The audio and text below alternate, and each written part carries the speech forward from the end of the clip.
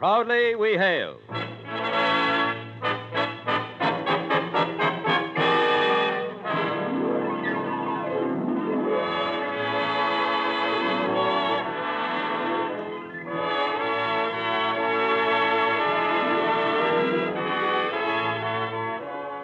From New York City, where the American stage begins, here is another program with a cast of outstanding players.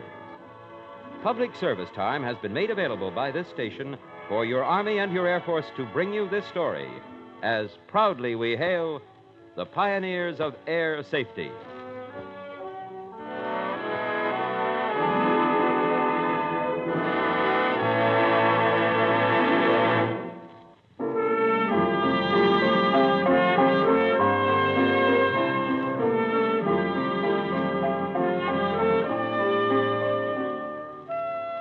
Our story is entitled A Medal for Joe, a story of the exciting early days of flying and of the men who risked their lives for safety.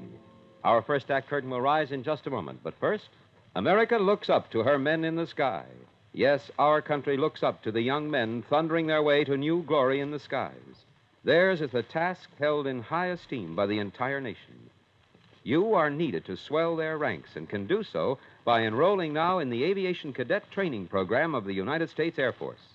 If you're between the ages of 19 and 26 and a half, have had 2 or more years of college and are otherwise qualified, visit your nearest United States Army and United States Air Force recruiting station and ask about the Aviation Cadet Training Program.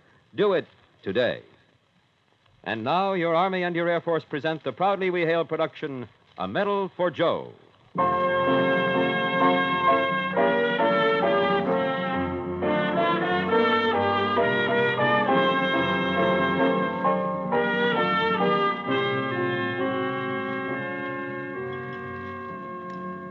Another cup of coffee, Ed? Oh, another cup of coffee and I'd explode. Gee, that was a wonderful dinner, Julie. You're even a better cook than I remember. Well, it's been a long time since I had a chance to show off in the kitchen for you. Yeah, it has been a long time, hasn't it? And yet it seems like just a couple of hours ago since we were all stationed in Texas and I was barging in on you and Bob. Now, I must have eaten every dinner at your house 2 years ago. 2 years ago. Awful lot has happened since then. It sure has. Bob and I were on our feet then instead of in the air. Remember how we both signed up for the air service on the same day? Remember? I'll never forget it. The date was August 27th, 1919. It's our anniversary. I was afraid then, Ed. Oh, now, what's there to be afraid of? Most accidents happen in the home. People slip in the bathtub or fall down the cellar steps. I know it, but sometimes I can't help but be a little worried. Haven't you heard anything from the field? No. I called about 5, just before you got here. Said the flight was delayed. Ran into some bad weather over the mountains or something. Well, I don't think there's anything to worry about. If something was wrong, you'd be getting a call from the field. Those boys are pretty good about keeping everybody up to date. Yeah, I know it is. Now, let's just forget about any silly worries. Let's just think about how surprised Bob will be when he gets home and finds that Major Hoffman, that is right here in his own quarters at McCook Field. You know, by the way, I don't think it's exactly right for me to just move in like this. Oh, nonsense. We've got plenty of room. And the kids love having you, too.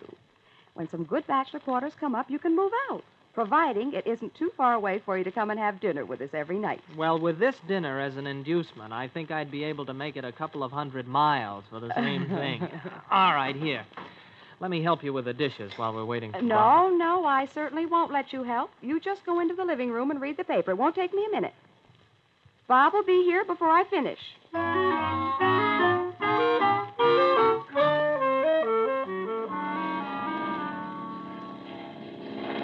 Might as well have blindfolds on as try to see through this fog. You make out anything, Chuck?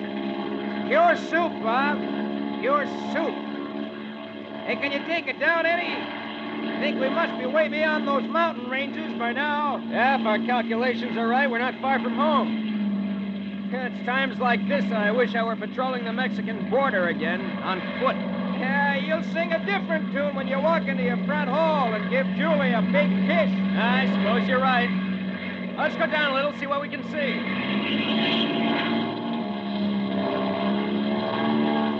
Hey, that's far enough, Bob. Look, there's the field. They got the flares up for us. Bob, that's far enough. Pull her up. She's stuck, Chuck. I can't pull her up.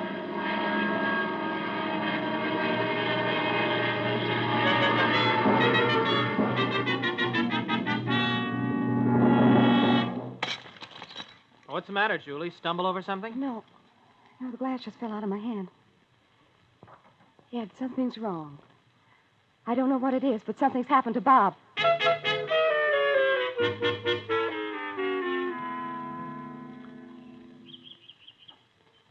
Yeah, now, old man.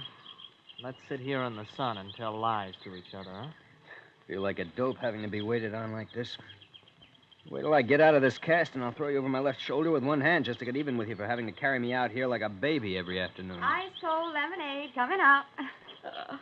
Oh, it's wonderful having you home all the time, darling. Ah, now there's true love for you. She works like a dog. Both of you do, carting me around, waiting on me hand and foot, and you say it's wonderful having me on the ground. Well, it is now, and don't laugh at me. I wish you could stay on the ground always, Bob. Now, look, Julie, if they told me I couldn't fly, well, I don't know what I'd do. So let's just make up our minds to that. As soon as I'm out of this plaster cast, I'm going to be at the ready room waiting for my orders. Oh, I knew that. I guess I knew it all the time. You know, I've been doing a lot of thinking in the past 5 weeks.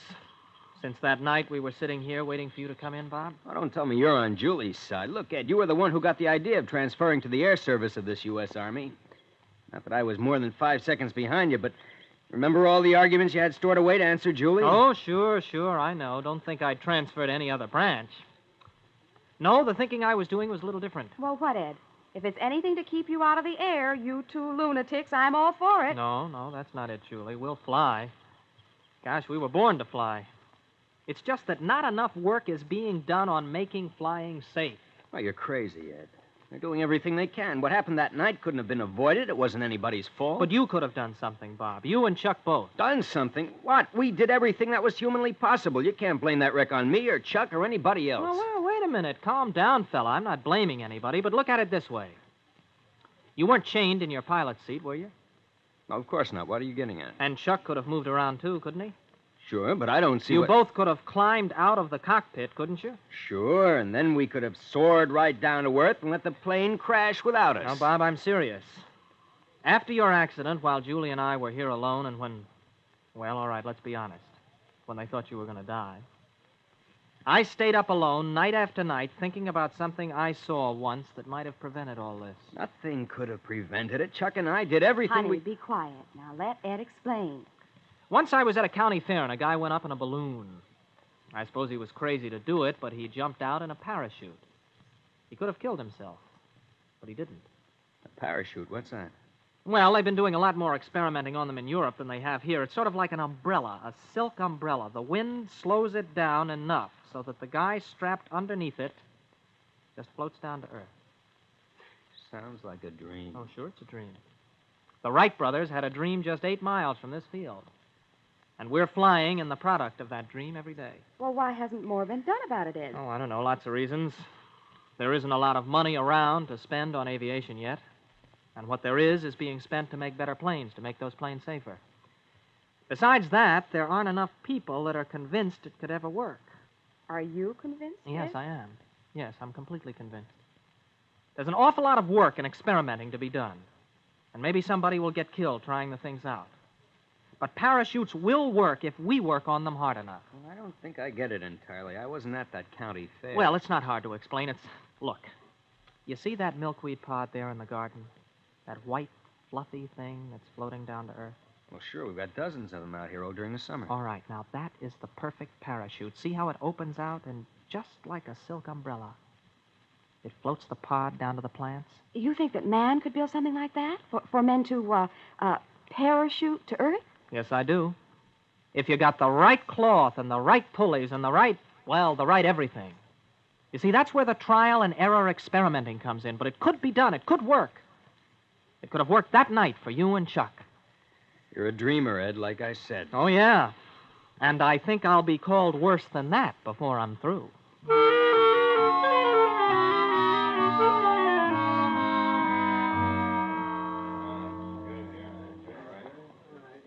And this is the paint section, Major. Mhm. Here's where we've been doing some research on paint that won't rust or chip off. Yes, I see, Corporal. Looks like it's in fairly good shape.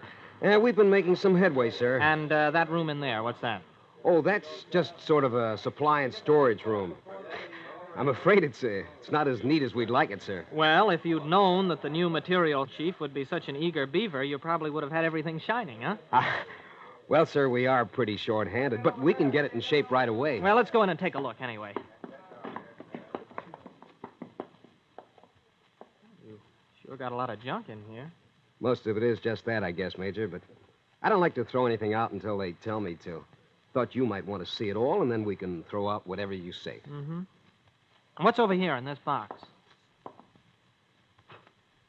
Boy, it's dusty enough.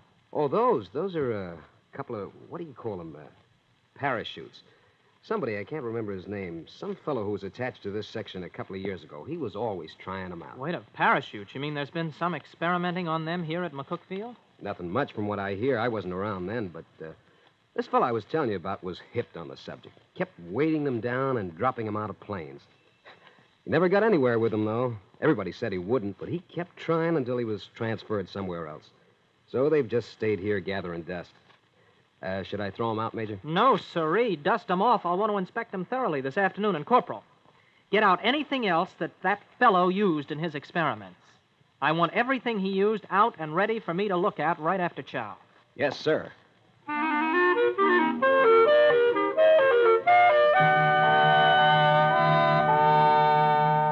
All right, gentlemen. Anything else? How about you, Hoffman? You getting around all right? Finding out about your new section? Yes, Colonel. It all looks to be in good order. There's just one thing, sir. Well, go ahead. Staff meeting's the time to bring up any problems you got. That's what we have these sessions for. Well, I have a list of requisitions here, Colonel. Well, you can just put those through channels, can't you? Normal requisitions can just be ordered in the usual fashion. That's all you've got, and we might as well break this up. No, wait, Colonel, this is a little different. This is something I think I'll need staff approval on. You see, it's a list of requisitions for a new section. A new section? Well, that's different. Here, let me see that. 1 sewing machine, 12 bolts of silk. Hey, what is this? Are you planning on opening a dressmaking shop for the wives of the post? Well, no, sir. Well, I was hoping to get staff approval to start some experimenting on parachutes. Parachutes? Now, look, Hoffman, let's get this straight. You're in charge of materials. Your job's to work on paint and metals and fabrics, anything else that'll improve our air service. We don't want any crazy experimenting on silk umbrellas going on around here. We haven't got the money or the personnel or the time. I'm not going to risk the lives of any of my men. Colonel, they're risking their lives now every time they go up without any protection. I know that just as well as you do. But my job is to improve what we've got, to eliminate the hazards in the equipment that exists. Your job is to put your section to work on the improved research. Now, let's not consider any harebrained schemes. Well, Colonel, if I work on them in my spare time, would that be all right? Well, sure. There's nothing I can say about how you spend your time off. Any daffy idea you want to carry out on your time off's your business. But my business right now is to throw this requisition in the wastebasket. Dismissed.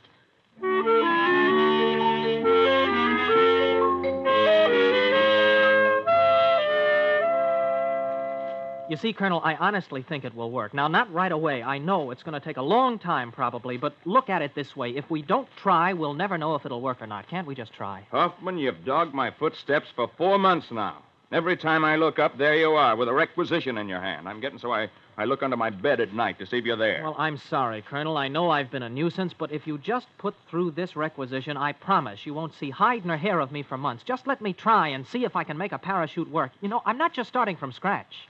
A lot of guys in Europe and here in the States have been working. I've got something to go on. All right. You've worn me down. Get a bolt of silk and fool around with it if you must. And now get out of my sight. Oh, and Hoffman. Yes, sir? Good luck.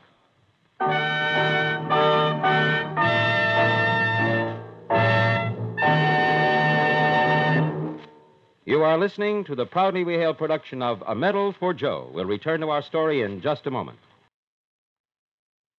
Young men of America, your country is building a mighty air force to maintain the security of our nation.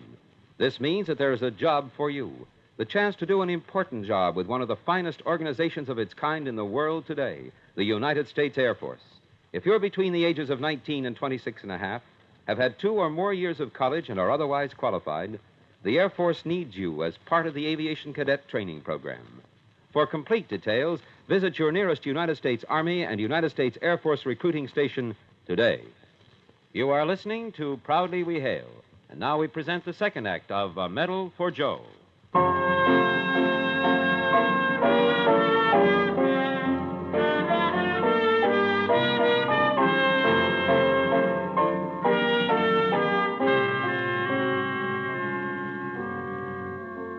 Oh, here, Corporal. Give me a hand with one of these crates, huh? Sure thing, Major.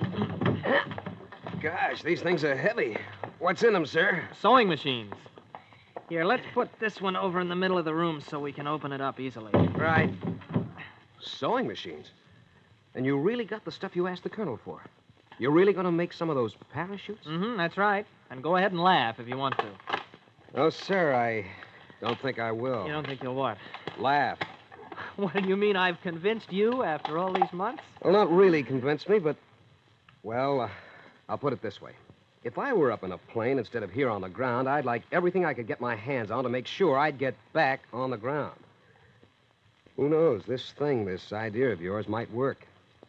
I say it's worth trying. Well, what do you know, Corporal? I've got my first convert.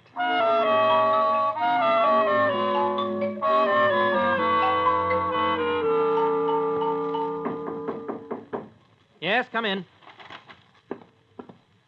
Yes, you gentlemen wanted to see me? You're Major Hoffman? That's right. I'm Guy Ball. My name's Floyd Smith. We're here Oh, because you don't have to tell me who you guys are. I've seen you make parachute jumps over at right field. Glad to meet you both. Oh, well, same here, Major. Go on. Sit down, both of you. Oh, Thanks. thank you. Well, what brings you men over here? Well, we heard you wanted to hire some men to help out on your experiments with parachutes. I sure do. But you're the first ones to come in here since I placed ads all over the country weeks ago.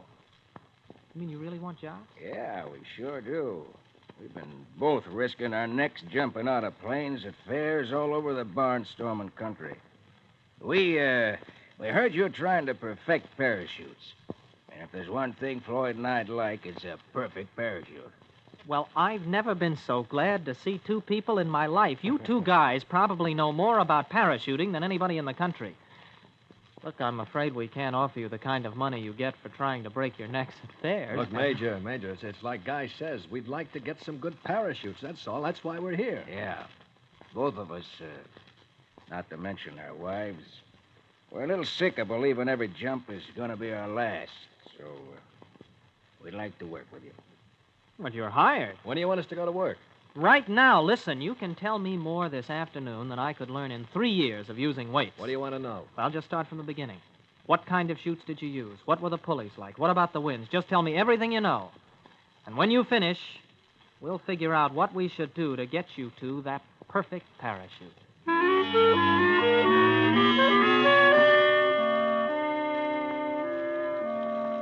Well, there he is.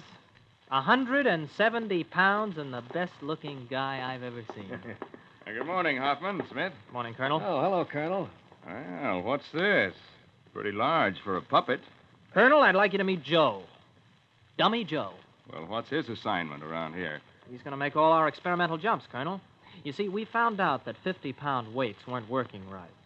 We discovered that if we wanted to make a good parachute for a man, we'd have to have the next best thing to a real man. That's right, so we built Dummy Joe here. You see, Colonel, his arms and legs are weighted to put the stress on the cords the way a man would do it. Well, anyway, almost the way a man would do it. And we've even got a time fuse in his right hand so Joe can pull the ripcord for himself. Pretty ingenious. Looks like you're making progress here, Hoffman. Well, sir, we've been getting along. Well, how about materials? You got what you need here? Seems to me I've been signing enough requisitions. I think we've got enough for Joe's first trial anyway, sir. We finally got just the right kind of silk. Had to send all the way to Japan for it, but it should be just right. You see, the wind goes through it. It's porous enough for that. But enough wind should stay in it to billow a man. Joe, that is. Down to earth, just as nice as you please. Well, it sounds as if you're getting along pretty well. Frankly, you're doing better than I thought you would. I'll have to hand it to you, Hoffman. You know how to stick to a job. Well, thanks, Colonel. It's all up to Dummy Joe now. Well, he's not going to prove everything in one jump, is he? Oh, no, sir, not by a long shot. It'll probably be more like 1,000 before we're ready to test the chute with live personnel. Well, don't go using any men on those things until you're sure. And Hoffman, Yes, sir? let me know when Dummy Joe completes 1,000 jumps.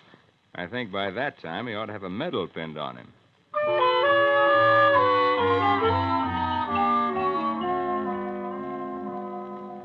Well, we got to rig up that time fuse some other way, Ed. Yeah, you're right. Dummy Joe's got a delay before the ripcord's pulled. Otherwise, he'll get all tangled in the tail surfaces of the plane. All right? Let's fix it right now. Now, this is the way I've worked it out. A load of 400 pounds released from a plane flying at 120 miles an hour will put just as much strain on the chute, if not more, as a delayed drop of 16 seconds. Yeah. Okay, I'll take your word for it. Let's go find something for Dummy Joe to carry on his next jump. You come up with anything to figure out why those rigging lines are breaking? Yeah, I think so. This thing looks complicated, and it is, sort of. But you see, it should record the amount of strain on each individual cord. Then we'll know what's pulling too much in the drop. Hey, look at you. What's the matter? Your company got a parade? Well, can't I put on my dress uniform once in a while? Sure. I just haven't seen you in anything but fatigues for so long it came as sort of a shock. Well, you and Guy and me are invited over to Julie's and Bob's tonight, so go find yourself a white shirt and a tie. She's expecting us in about half an hour.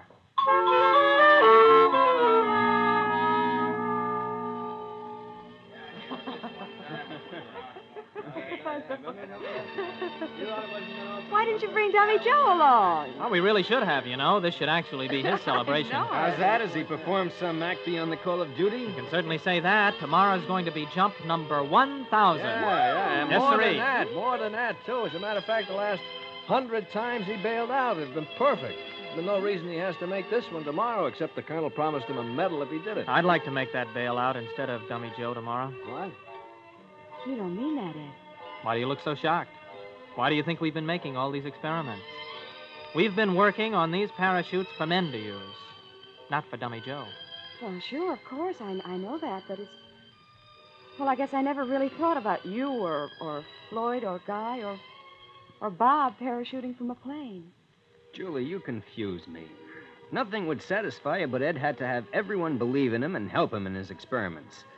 Now that he's got it ready for a man to try out, you're sitting there mumbling that a man shouldn't do it. I know it's silly, but I just wish somebody I didn't know would try it. Well, it's not going to be someone you don't know, Julie. It's going to be someone you've known for almost 10 years. Me. Look, Ed, I know how you feel. I've been in on a lot of this. I know just as much about that chute as you do, and furthermore, I've had actual experience. I've jumped in chutes a lot worse than the ones you started with. I'll jump tomorrow. Hey, now, wait a minute. How about me? I've chalked up just as many jumps as you. I've got a better idea than any of you. After all, it was my crash that got you started on this. Let me have the first try at the thing you thought about because of me. I think you're all crazy. There's only one way to settle this. We'll do it the way we did when we were kids. Now, here, I'll break these toothpicks. And don't watch.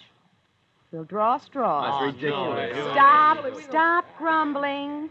Just draw one. Ed, you go first. Floyd. Yeah.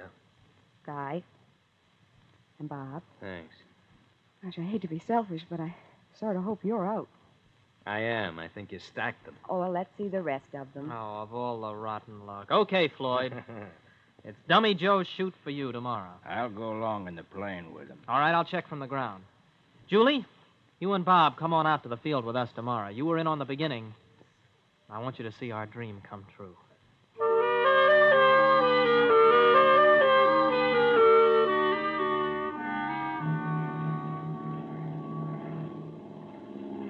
I almost think it would be easier up there on the plane than down here. You're darned right it would be. Plane's coming in for the jump now. Cross your fingers and pray.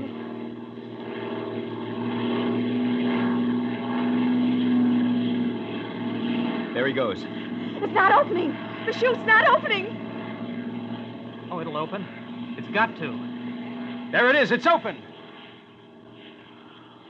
Oh, just as pretty as you please. And not a tree in sight for him to land in. and no wind to blow him anywhere but right down here at our feet. I almost didn't make it. I wouldn't miss this for anything. Colonel, I thought you were off the base. I was. Darn near broke my neck getting back here. Wouldn't have missed Dummy Joe's jump for anything. 1,000 today, isn't it? I've been keeping pretty close track of that little guy. Colonel, this is a little difficult to explain. You see, you weren't around. What are you mumbling about, Hoffman? Well, I'm just trying to say that... Well, that isn't Dummy Joe, sir. Not Dummy Joe. Well, then who... Hoffman, you don't mean to say there's a real live human being in that contraption? It's Floyd Smith, Colonel. We drew straws, and he won. Colonel, look how beautifully it's working. Why, it's just like a child in a swing. He's down. Let's go out and give him a hand. Well, how'd she work, Floyd? Oh, perfect. Not a thing wrong. You ought to order enough of these for every man, Colonel. What I ought to do is court-martial you, Hoffman. Colonel, think what it would have meant to the men like Bob who crashed if they'd had parachutes. Think what it will mean to all the men who are flying and will fly in the future. And besides, Colonel, all you said was not to let a man jump until the parachute was safe. Well, you just saw it work, sir. Huh? Yeah, I guess that's what I said. Well, I'm a man of my word, and I said something else, too, so let's go. Where, Colonel? Into the hangar. You've had your glory for today. I'll give another guy a chance. I'm going to pin a medal on Dummy Joe.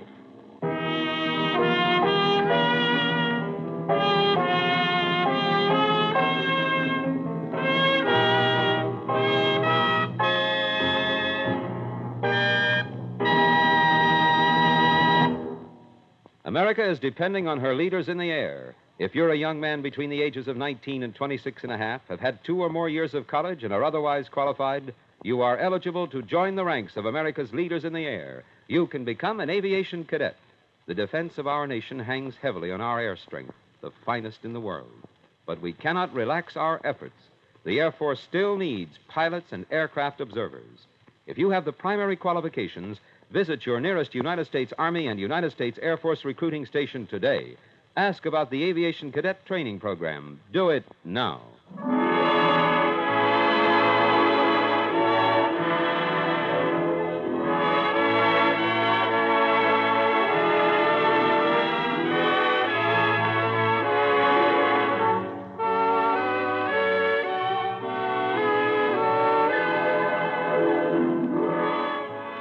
This has been another program on Proudly We Hail, presented transcribed in cooperation with this station. Proudly We Hail is produced by the Recruiting Publicity Bureau for the United States Army and United States Air Force Recruiting Service. This is Kenneth Banghart speaking and inviting you to tune in this same station next week for another interesting story on Proudly We Hail.